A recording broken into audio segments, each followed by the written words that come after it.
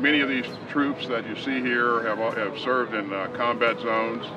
They've been out helping people all over the world do things like run their local governments and towns and villages, administer health care to their citizens, provide security.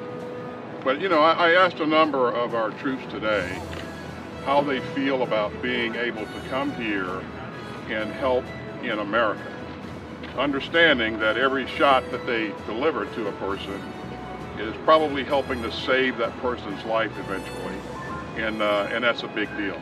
We're in the business of protecting Americans and saving lives, and they feel really good about what they've been doing. As important, the people that they've been helping feel really good about having them here as well.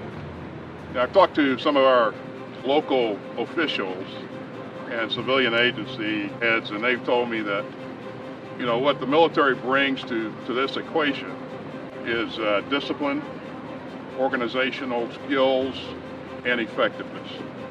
And they were impressed by the fact that every day our troops take a look at things and endeavor to get better, and over time, a very short period of time, increase the capacity in ways that we probably couldn't have envisioned a couple of weeks ago.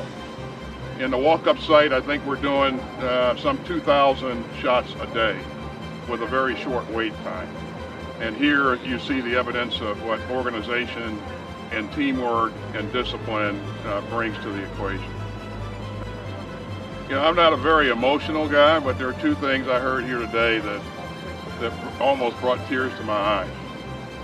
First thing I heard was from the commander, Lieutenant Colonel Olson, who said, "Our ability to be here is a bestowal of trust by the American people."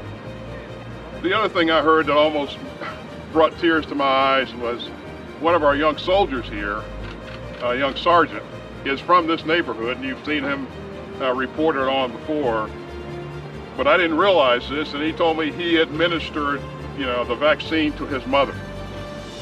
That rocked me backwards as well, and almost brought tears to my eyes. So the ability to do things like that, I think it really makes a difference, and our troops find this to be a very meaningful deployment. It's a real pleasure to come and see how well this is working.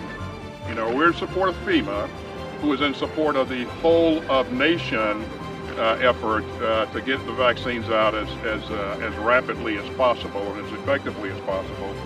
And so I think we're off to a really, really good start.